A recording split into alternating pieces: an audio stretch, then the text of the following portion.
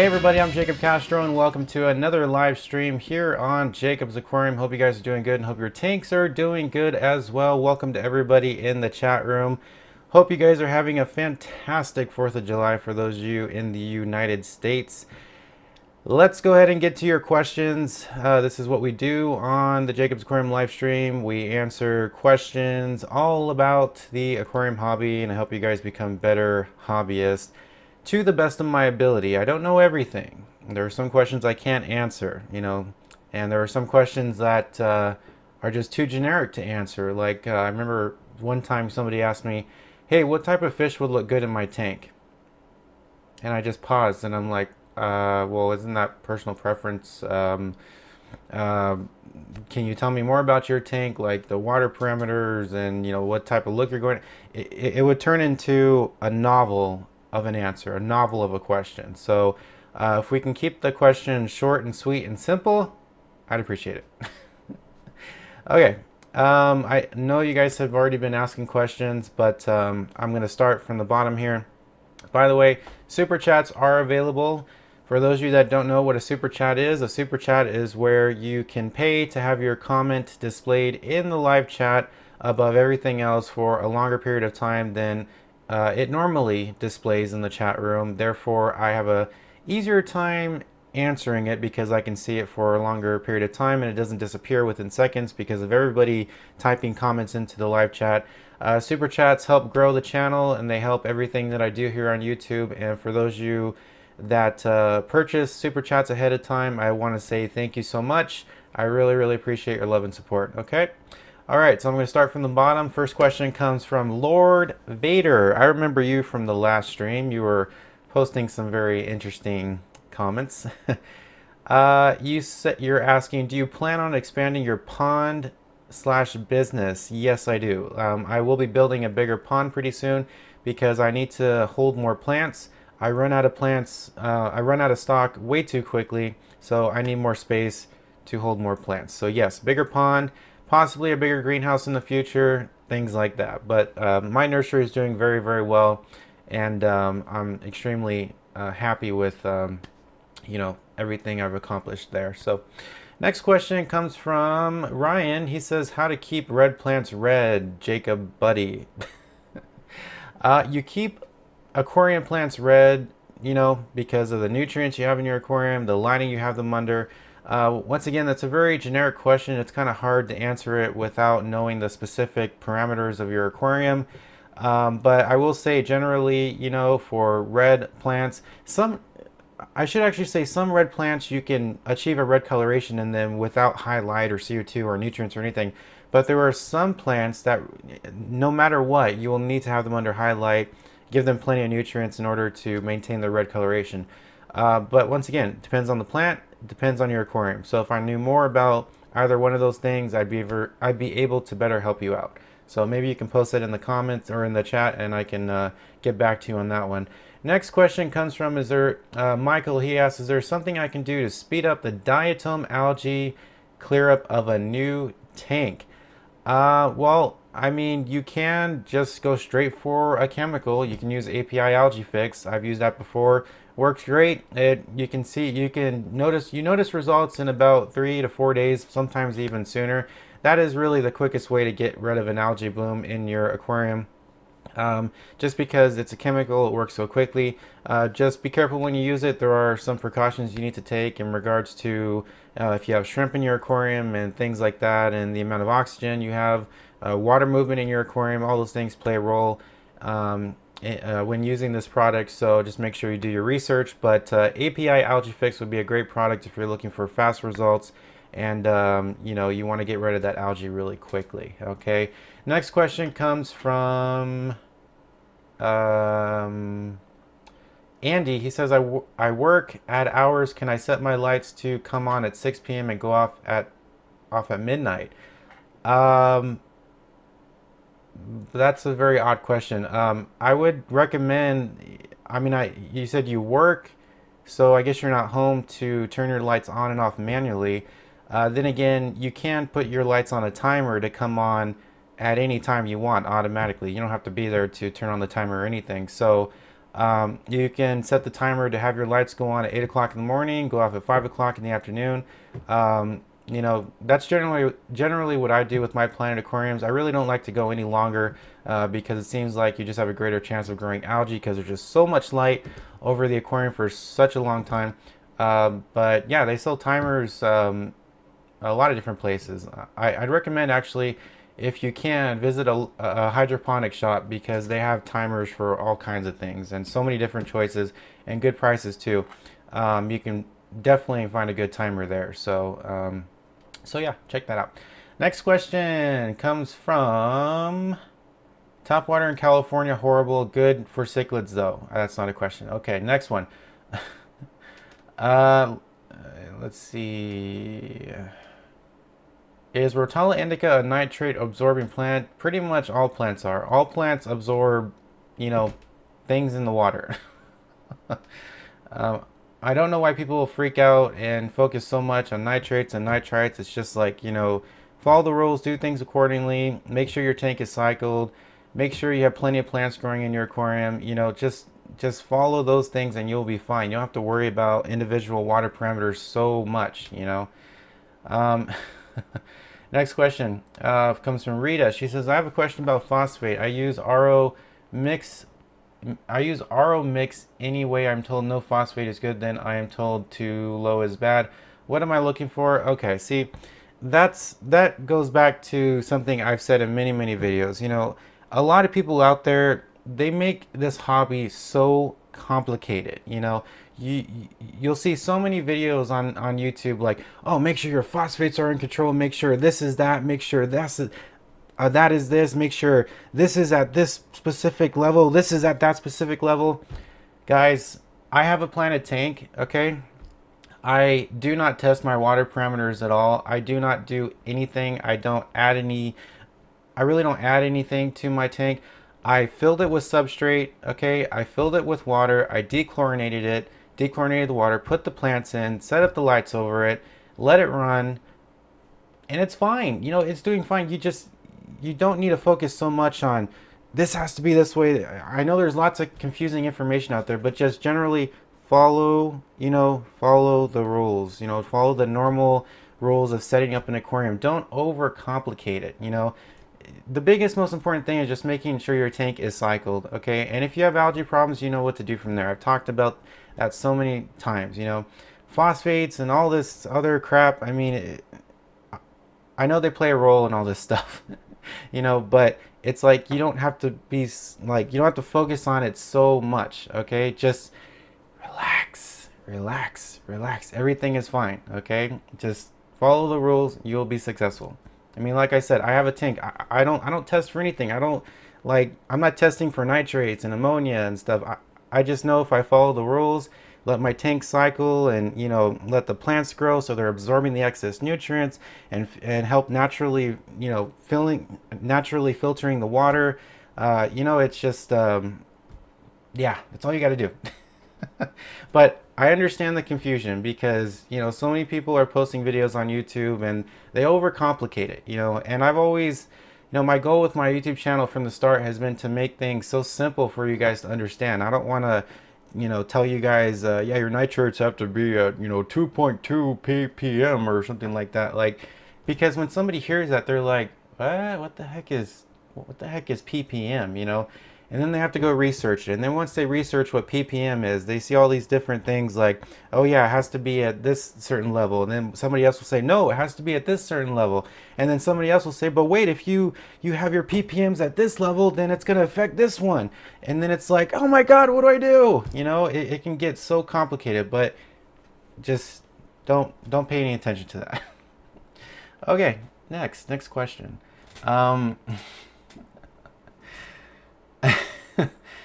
All right, next question. We Need Fishes says, you still go to PetSmart? No, I do not. I don't really buy stuff from PetSmart, no. Nathan Pham Trong says, any tiny red plants for nano tanks? Okay. Thank you for bringing that up. Actually, that is a really... it's a really Okay, I'm glad you brought that up. I'll just say that. So there are a lot of different plants on the, let me turn down my volume really quick because I think I'm yelling.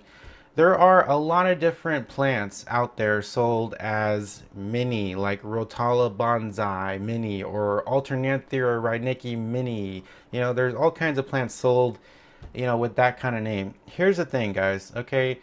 A plant, an aquatic plant, especially a stem plant, you know, even some foreground plants will grow and grow and grow and grow and grow. They will not just stop growing at some point and, you know, they'll just become a little miniature version of the plant. That's not what happens. So when people ask me like, "Oh, is there a small plant that I can grow in my aquarium?" I'm just like, eventually that plant will become big. There's really no way to control that. I mean, unless you're constantly trimming it, of course, but then again, you do that with all plants, you know. Um, my recommendation is do not pay attention to the names that say, you know, a miniature version of the plant or whatever, or mini or smaller. Don't pay attention to that because over time the plant will get bigger and bigger, and there's really nothing you can do other than to just trim it. And but like I said, you can do that with any plant. So you can keep any plant, you know, a dwarf version or a small version. It really doesn't matter. Like, even for example, I sell dwarf Sagittaria on my website, and I sell Sagittaria narrowleaf and Sagittaria broadleaf. Okay, over time, I've seen a dwarf Sagittaria get the same height, same length, same size, okay, as a broadleaf Sagittaria. You would never think that because of their names, right? But they're plants, they grow, they don't stay a certain size forever, you know? In regards to the leaves on some plants, that's an entirely different story, okay? Some plants like dwarf baby tears, for example, the leaves will, you know, stay small. They're not going to get massive, but as far as the plant, as far as it growing, it will get bigger and bigger. It will not stay a certain size. So for those of you that have this misconception about aquatic plants, that just because they're named dwarf or named mini or whatever like that, that they're going to stay a certain size in your aquarium, that is not the case. Okay, maybe their leaves will. Maybe the leaves of the plant will. But the size of the plant, its height, its width, whatever, it will continue to grow. It's not going to stop. Okay, so that's really one thing to take into account and to remember before you buy plants. You know, a dwarf plant is not going to stay small. Okay. Next one. Next question. Let's see. Best plants for low brackish tank, low end like sag, great puffers. Okay, for a brackish aquarium, plants that'll do great in a brackish aquarium. And for those of you that don't know what a brackish tank is, a brackish tank is pretty much a tank that's half freshwater, half saltwater, or you can pretty much just call it a freshwater tank with a little bit of salinity in it, okay? And there are some plants that'll grow great in that type of environment. Java fern, for one, is a plant that can grow in a brackish aquarium. And Java fern is actually part of the Microsorum family of plants. And there are many different types of Microsorum plants out there. So do your research. You'll find many of them on the internet. But pretty much all those plants can grow in a brackish environment. There are some other ones. I believe jungle val can grow in a brackish environment as well. Correct me if I'm wrong, guys. I might be wrong on that. But there are a number of plants that will grow in a brackish environment. But off the top of my head, plants from the Microsorum family are the only ones that I can think about. Okay, so I would give those a try. All right. Okay, I'm missing some questions here, but they're coming in a little fast. So let's see. Wilson Chu says, do you use EI dosing for your pond? No, for my aquatic plant pond, here's what I do, okay? I buy the dry ingredients, the dry fertilizers from greenleafaquariums.com, mix them up in 2 bottles. I don't even measure how much I dose. I don't even, you know, anything like that. I will just dose a little bit, you know, every day, and I'm done, you know. Of course, I don't recommend that, okay? Obviously, I've dosed fertilizers in my pond so many times that I know how much to dose just by looking at it. Of course, for an aquarium, you know, a smaller system, not a 600-gallon pond, you want to kind of control how much nutrients you're introducing. But yeah, that's what I use. I don't do any EI dosing or any particular method. I just buy dry ingredients, make the fertilizers, dose them, and that's it. If I have a planted tank, I dose them accordingly to the size of the tank, and that's pretty much it. I don't follow any of these uh, weird, well, I shouldn't say weird, but any other methods where people are dosing like twice a day at a certain time, or you know, a certain dosage at a certain time, or something like that.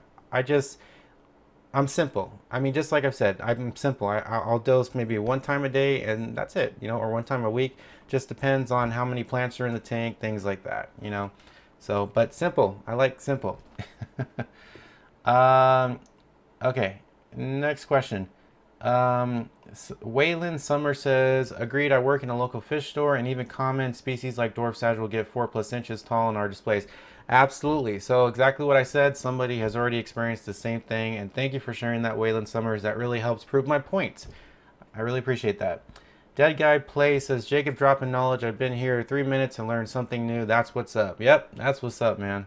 I like to teach you guys things. Okay, I already answered a question for Wilson Chu, so to be fair, I'll keep going to some other people.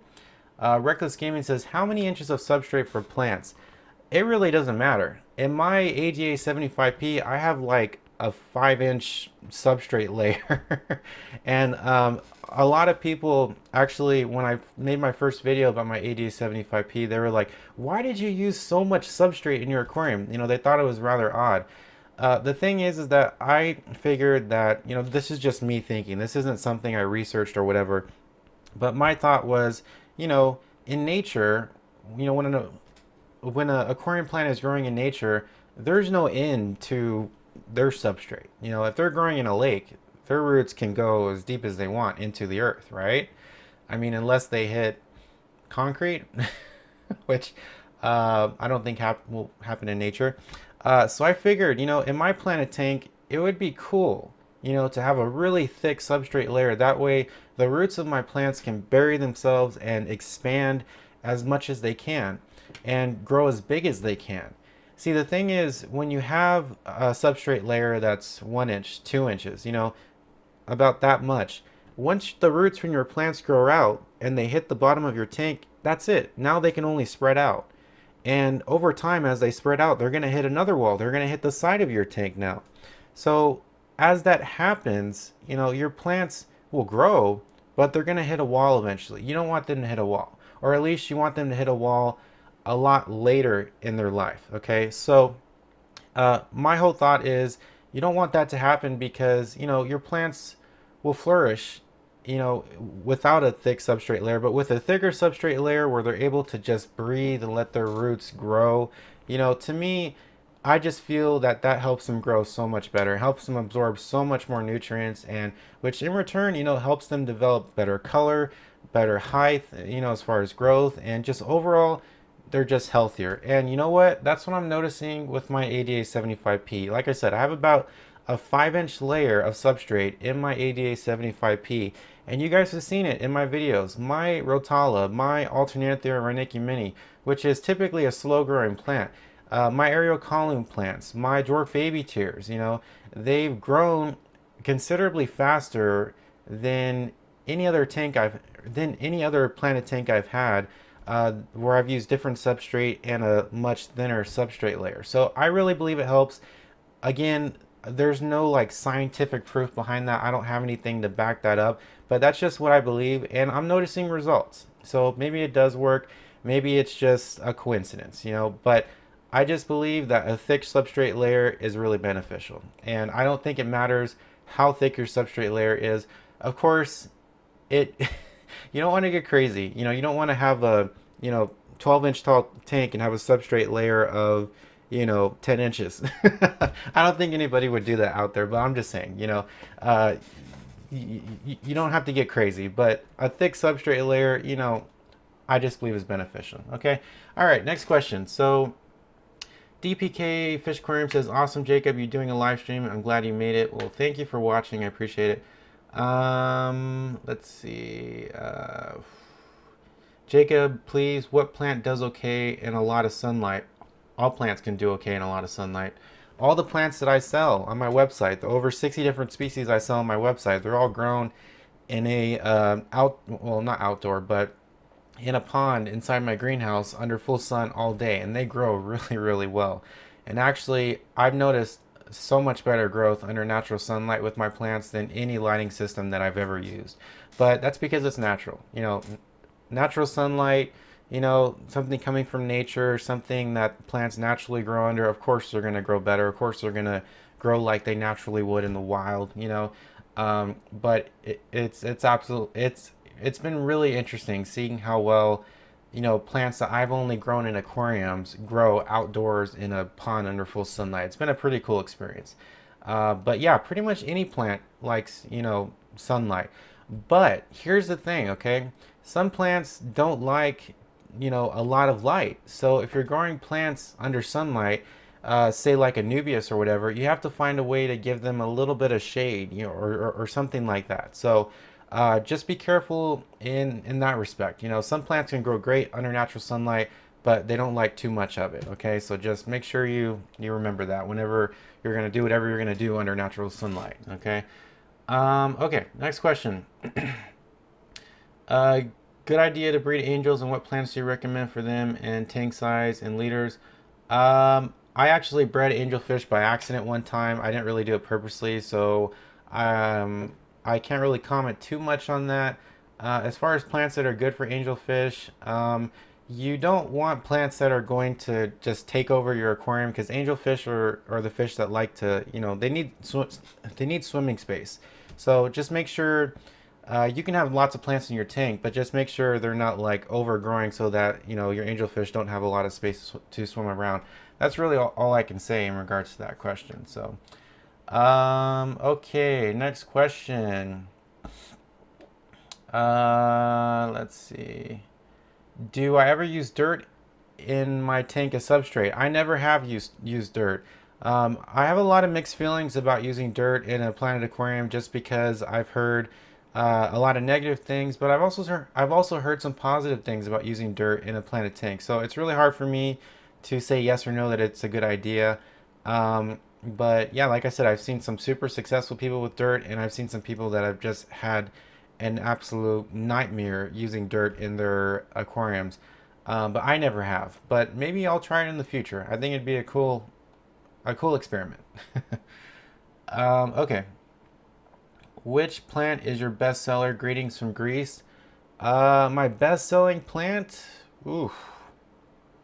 Well, I believe the last time I looked at my analytics page on my website, I think the #1 page visited on my website was the featured plants page.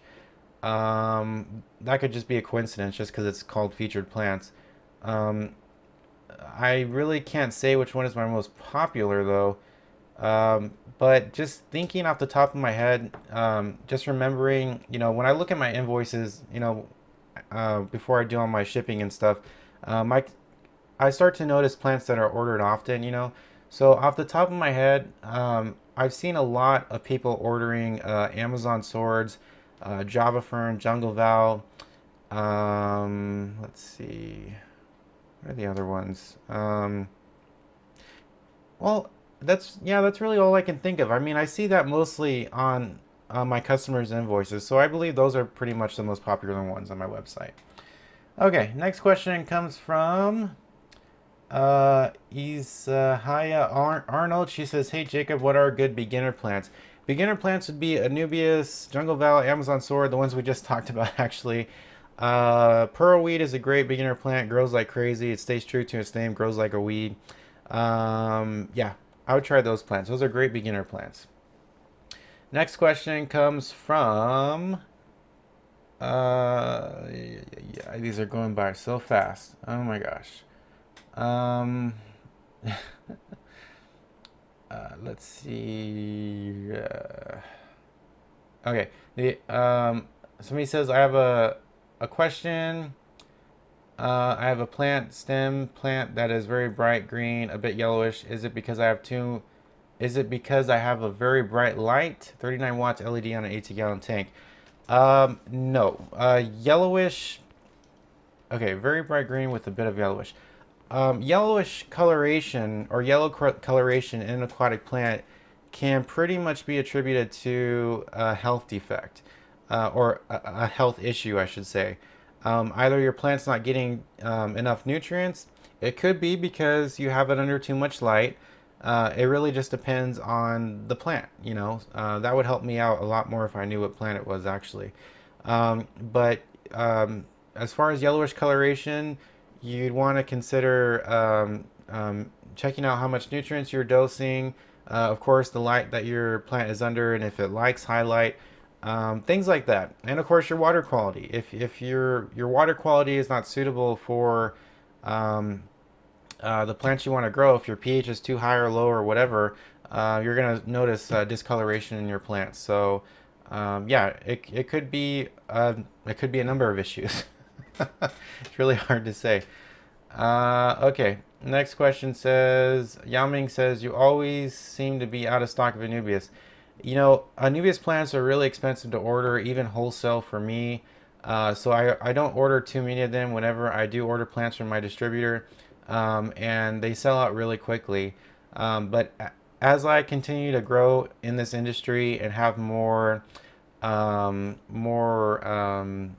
I mean, simply put, more money to buy plants, I will definitely stock the more expensive plants. Anubias plants have always been one of the most expensive plants in the hobby, just because they grow so slow, and you know, it takes a long time for them to be propagated, even by the wholesaler, you know. So they'll always be expensive, and they'll always be a plant. Well, for now, like I said, until I have more money, there'll always be a plant on my website that will sell out really quickly, because I just don't have a lot of them available. Okay.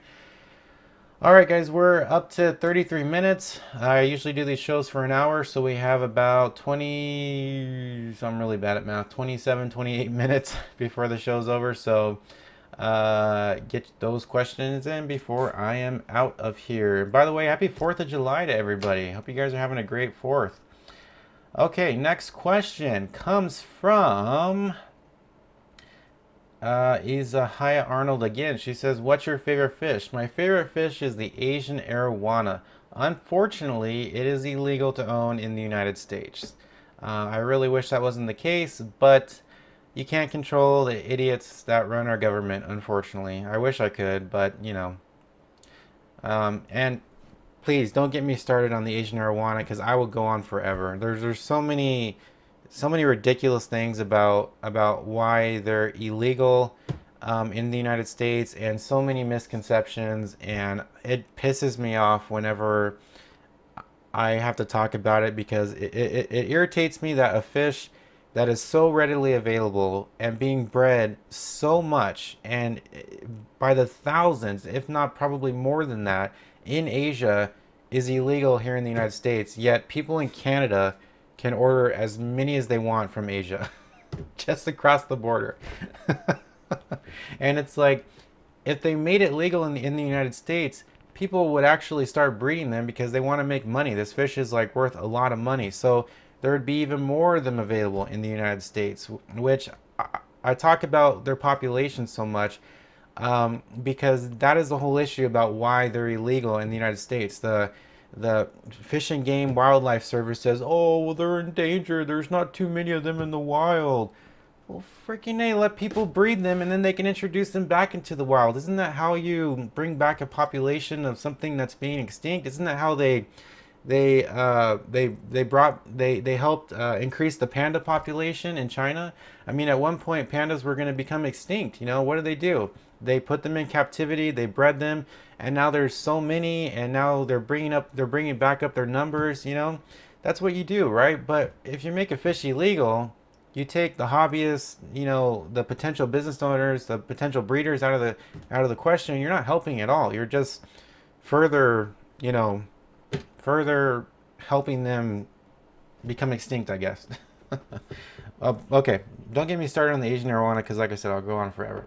Next question comes from Patrick, he says, do you think overstocking your tank with a fast growing plant such as pearlweed would control hair algae? It may help.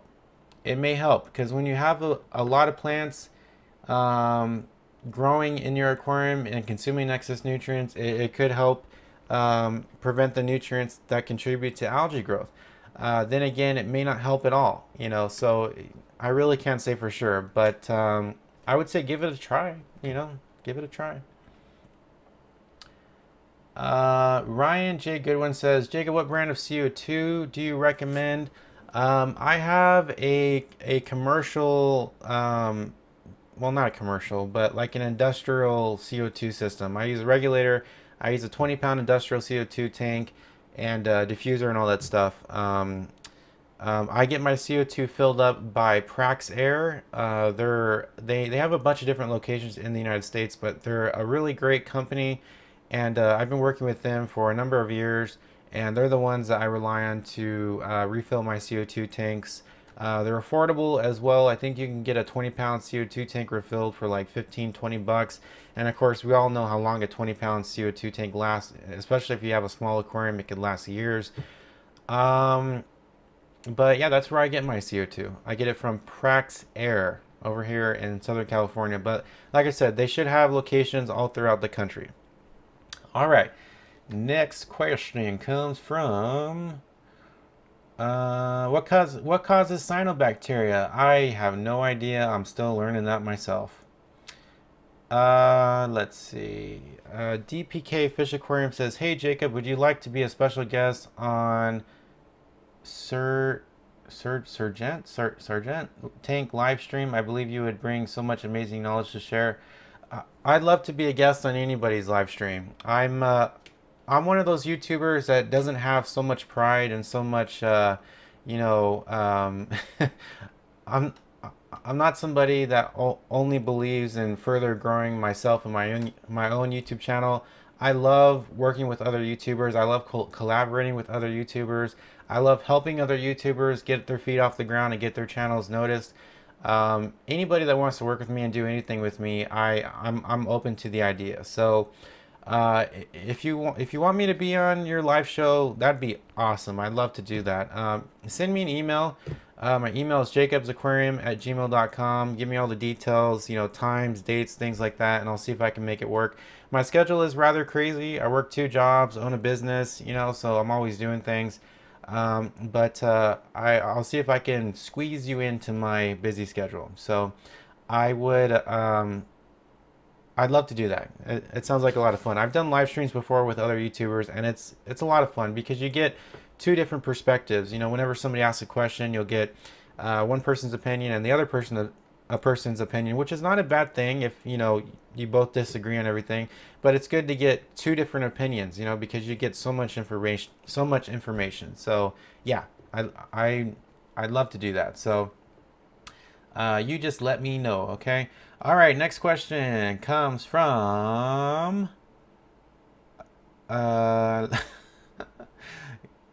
okay, whoa, too fast.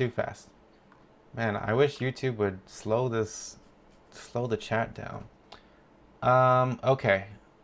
I can't see them all. Okay.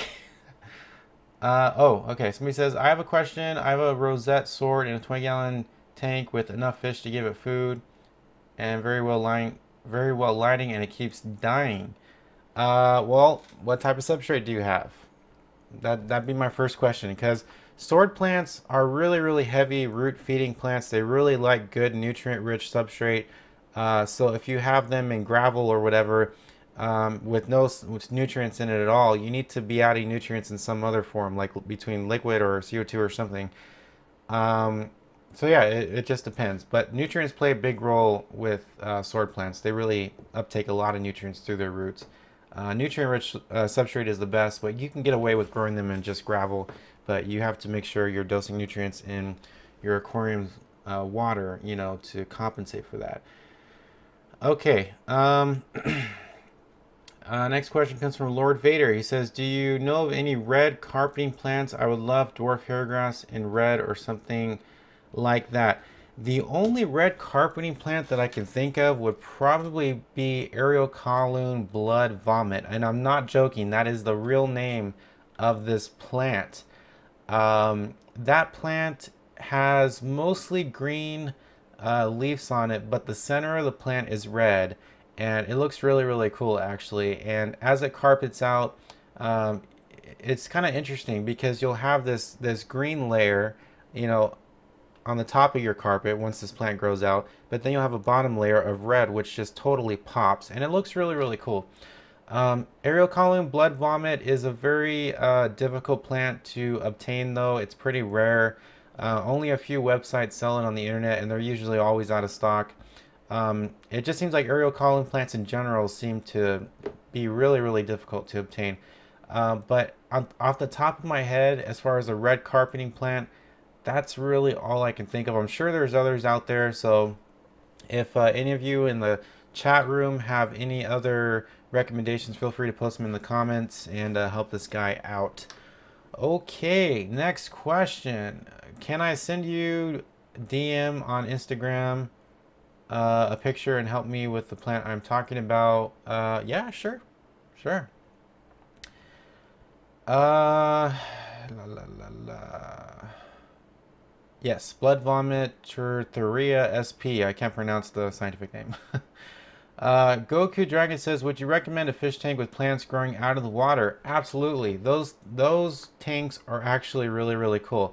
Speaking of that, I'm going to post a link to a video from Takashi Amano's YouTube channel, God rest his soul, because they have been uploading some really, really awesome videos of these tanks where it's like half land and half water. It's really, really cool. So I'm going to post a link in the chat room to that video so you guys can watch it. It's actually really cool, and the tanks look beautiful. So watch this video. So watch this video. I just posted it in the chat room. Watch this video. It's a really great example of a tank that is half land and half water. It looks really, really cool. Definitely something I'm going to try in the future. It looks so beautiful. So yeah, check out that video in the link that I just posted, and you'll be able to see what I'm talking about. But yeah, you can definitely have a tank that's you know, half water, you know, plants growing out of the water. It's definitely possible. There are just some things you got to do to keep the plants that are growing out of the water healthy. Some plants cannot do well out of water for prolonged periods of time because they just start to dry out. So they need to be under some type of mister or in a high humidity environment. So that's one thing to consider when you grow plants immersed, which is that's what they call it, when a plant is grown halfway in water, halfway out of water. And also another thing to remember when you grow plants that way is that they look entirely different. So if you expect to have an aquatic plant grow the same way and look the same way as it would growing submerged, growing it immersed in a tank like that, it's not. It's going to look entirely different. Usually what happens when you grow aquatic plants immersed is the plants tend to be a little bit more, I know it's going to sound funny to say, but they tend to be a little bit more thick, you know, like the stems become more thick and very, very strong, you know, less brittle than they were if they were aquatic plants. The leaves even get bigger sometimes in some plants, and also the color changes. There's a lot of plants out there that you can grow submerged and get super, super red coloration out of them, but when you grow them immersed, they just grow a plain green color, you know. So those are all things to consider when you have a tank like that. And thank you, Dave, for posting the name of that tank. I believe it's pronounced Paludarium. I know I said that wrong, but anyways, yeah, so those are things to consider when you have a tank like that. Okay. All right, next question. What do you think about DIY CO2? I don't recommend it at all. I don't recommend DIY CO2 because it's not a reliable supply of CO2. Eventually, it's gonna stop producing CO2, and and it's nothing that you can time, or it's nothing that you can prepare for. So you may not notice CO2 being injected into your aquarium because you're doing a DIY system for too long of a time, and then your plants will suffer as a result of that. So DIY CO2, while it's cheap and everything, it's not really a reliable source of CO2, and it's something that requires a lot more upkeep and a lot more care to keep it going than a pressurized CO2 system. But for those of you on a budget, I completely understand the need to use DIY CO2, but just know that you got to keep an eye on it, because it's going to run out pretty quickly unless you have a giant, CO2 reactor that you built or something. But for those of you that have the choice of DIY or pressurized, I always recommend the pressurized CO2 system because they are so reliable. I mean, and they last so much longer. A 20-pound tank, CO2 tank, can last you upwards of a year, possibly even longer than that. So if you have the choice, definitely choose a pressurized system because it's just so much easier and such a reliable source of CO2. Okay. Let's see. Next question. Someone says, I used the yeast and sugar for almost a year, but I have changed to citric acid and baking soda. Okay, cool. Goku Dragon says, can you type the name of the company where you get your CO2? Thank you. And one more question, around how much was your equipment? Okay, I will type the name of the company into the chat room. Prax Air, there you go. Now, in regards to pricing for CO2 equipment, this actually brings me to why I mentioned that some people choose a DIY system because they're on a budget. Pressurized CO2 system can be quite pricey, and especially if you're buying CO2 regulators that are priced so ridiculously, like $300-400, like Greenleaf Aquariums. I hate to crap on other companies, but Greenleaf Aquarium sells CO2 regulators for ridiculous prices, and I don't know why. There are so many other companies that sell CO2 regulators for far cheaper, and they work just equally the same, and if not, the same, better, whatever. CO2 equipment can be pricey, but it just depends on the company you buy them from. If you're buying them from Greenleaf Aquariums, be prepared to spend $1 million. If you're buying your CO2 equipment from Aquatech, be prepared to spend about $150 to $200. Okay. I only used CO2 equipment from Aquatech for all my tanks, and everything has worked fine. I actually, okay, believe it or not, I have a CO2 regulator that I bought from them years ago, and I'm still using it today at my nursery on my aquatic plant pond. And the only thing that's happened is a solenoid on it had to be replaced, but that is about it. It has been super reliable, and the company Aquatech is actually super reliable as well. When I had that issue with my solenoid, I sent it to them. They replaced it for free and shipped it back to me for free, my regulator, that is. So yeah, I would recommend Aquatech. They are pretty affordable when it comes to CO2 equipment, but as far as the cost, between the diffuser, the regulator, the tank, the CO2 proof tubing, all that combined, it can be a little pricey. If you get a 5-pound tank, you're probably looking at about $50 for the tank. If you get a Greenleaf or an Aquatech CO2 regulator, you're probably looking around $100 for that. So we're up to $150. A good diffuser will run you about $30, or now we're up to $180. CO2 proof tubing is probably like $10-15, so now we're a little bit over $200. Yeah, so maybe between $200 and $250 is what you can expect to spend on a good CO2 system. Okay. All right, we got 9 minutes left of the show. Get those questions in, guys, before I'm out of here. Okay. Next question comes from Unholy Orders. He says, hey Jacob, what is the best substrate for swords and Java ferns, but black in color? Best substrate for swords and Java ferns with black in color. AJ Aqua Soil. That's all I'm gonna say. It's the best substrate ever. All right, Valley Fish says, how hot has the pond gotten this year? You know what? It's actually funny. Inside the greenhouse, temperatures have reached as high as 120 degrees. But since the pond is such a large body of water, 600 gallons, what happens is the water is actually really cool at night because it's not too hot in the greenhouse. So the water cools down to about 70 degrees around there during the summertime, of course. But as it heats up during the day, since the pond is such a large body of water, it takes so long for the water to heat up. By the time it's nighttime again, the pond would have reached its max temperature of about 86 degrees. And believe it or not, okay, I grow all my plants in my pond, and the plants being exposed to that high of a temperature, you think there'd be some problems, but surprisingly, I haven't noticed any problems at all. None of my plants are melting, nothing like that. Maybe I've just been lucky. I don't know. But I haven't noticed any issues with my plants. But yeah, as far as how hot it's gotten to about 120 degrees in the greenhouse. But the pond does not heat up that much because it's just so big. It takes a while for all that water to heat up. Okay.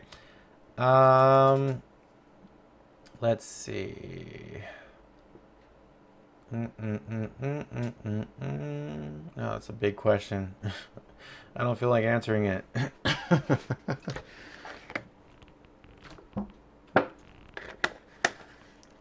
Drink water, guys. Water is life. All right.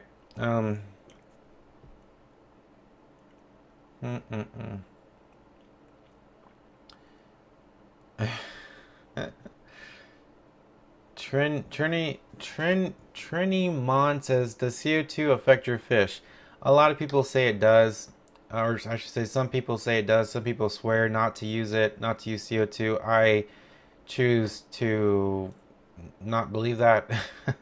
I've used CO2 in a lot of my planted tanks over the years, and I have not noticed any adverse effects with my fish. No weird things happening with my fish because I use CO2. Yeah, but as somebody is already mentioning in the chat room, if you inject too much CO2, well, definitely you can starve your tank of so much oxygen that your fish will just die.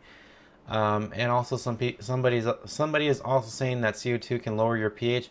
I have heard about that as well, so that's one thing to consider. But that's why you just don't inject too much. You know, I've seen this happen so many times. Somebody's new to the hobby. They set up a pressurized CO2 system for the first time. They turn that thing all the way up so there's tons of CO2 coming out of their diffuser.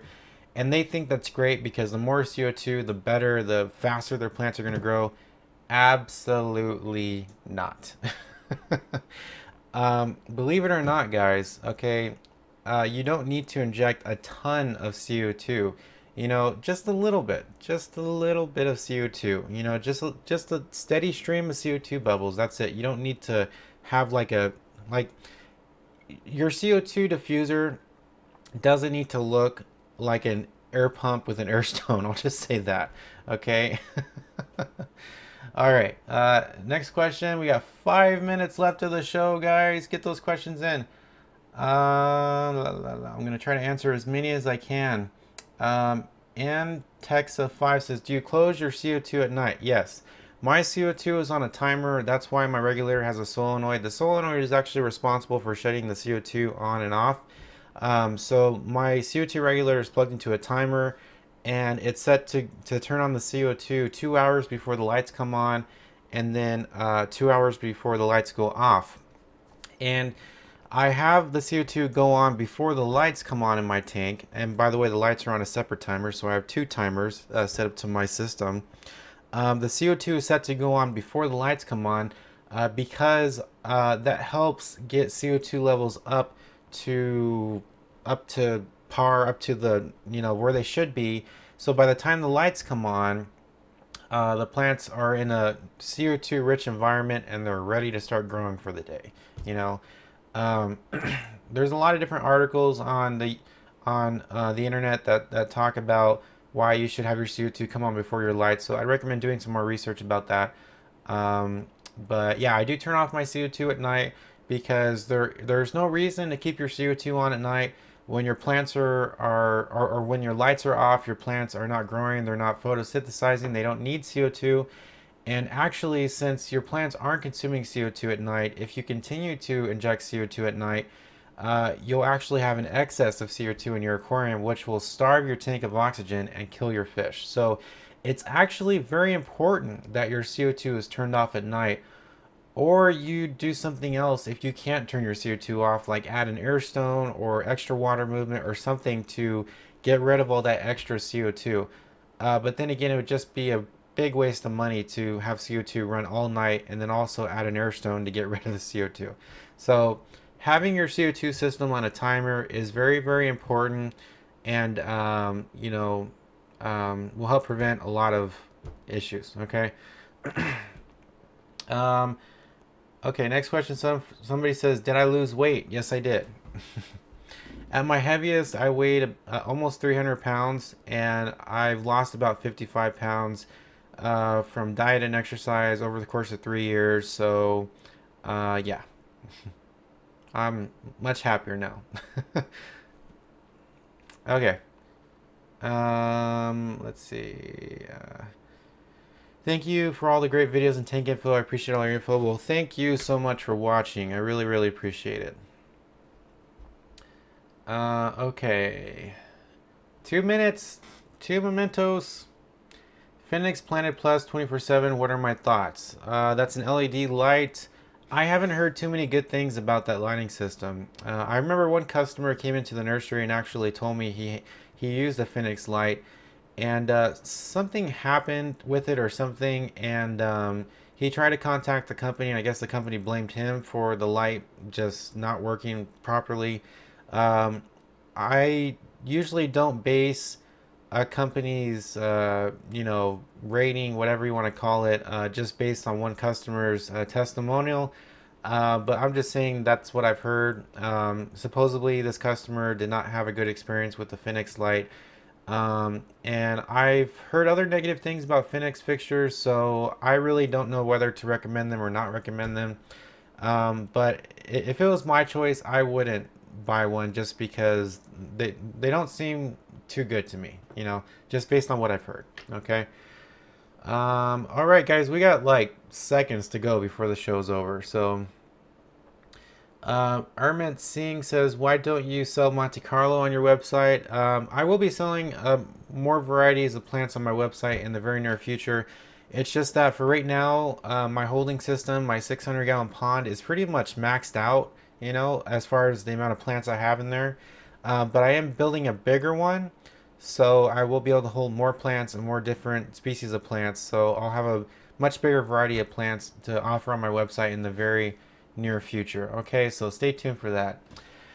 All right, guys, well, it is that time. It has been 1 hour. That is the full length of this show. Thank you guys so much for coming to the live stream. I really, really appreciate it. It really means a lot to me, guys. It really does, that you come back time and time again to watch my live streams, watch my videos, and ask me questions and post comments. And I just really, really appreciate all the love and support. And you guys allow me to do what I love every single day of my life, and I couldn't be more thankful for that. So thank you so much, everybody. If you guys are interested in aquatic plants, you want to buy any of the aquatic plants that I talked about in this live stream, they're available on my website right now, jacobsaquarium.com. Shipping is only $8 to anywhere in the United States. Prices are really affordable, with most plants priced at $2.99, sometimes the cheapest on the internet. So great prices, lots of plants to choose from. jacobsaquarium.com is my website if you would like to buy plants from me here in the US. I don't ship internationally, unfortunately. Maybe I will in the future. I hope I can make that work someday. Also, don't forget to check me out, guys, on Facebook, YouTube if you're watching this live stream somewhere else, Twitter and Instagram. All my social media links will be in the description below once this live stream is uploaded as a pre-recorded version on my channel. Once again, Thank you everybody for watching this live stream. I really appreciate it. I love you guys so much. Happy 4th of July, everybody, and I will see you next time.